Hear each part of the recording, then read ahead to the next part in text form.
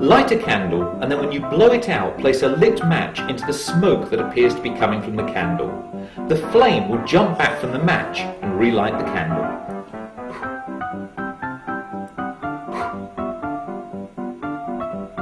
Place about 100 millilitres of water into a drinks can, and you'll find you can balance and move it in mysterious ways. Place a cloth that hasn't got a hem on it onto the table. Then place some heavy objects on the cloth, and you're going to whip away the cloth but leave the objects safely on the table. And remember, when you do this, don't pull horizontally, pull the cloth vertically.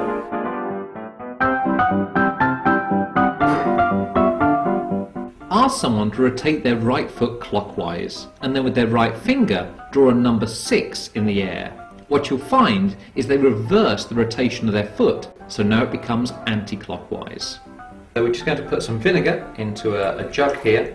Then you add on some bicarbonate of soda or a baking powder.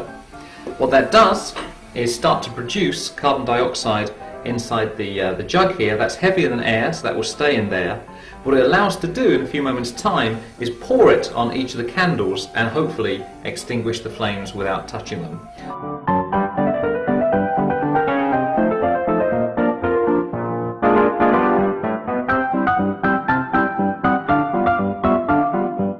Have someone place their hand on the table and ask them to move each of their fingers. Next, have them place their second finger under their hand. Although they'll still be able to move their first and little finger, they'll find it impossible to take this finger off of the table. Place a cocktail stick or a match between two forks, and although it seems impossible, you'll be able to balance the whole thing on just your fingertip. All you need for this is a bouncy ball and a table. You just throw the ball under the table and return to exactly where your hand is. Take any note with a portrait on it and put a crease through each eye, and then another crease in the opposite direction between the eyes. And then just by moving the note, you'll be able to make the face smile or look sad. Make a hole in an empty matchbox.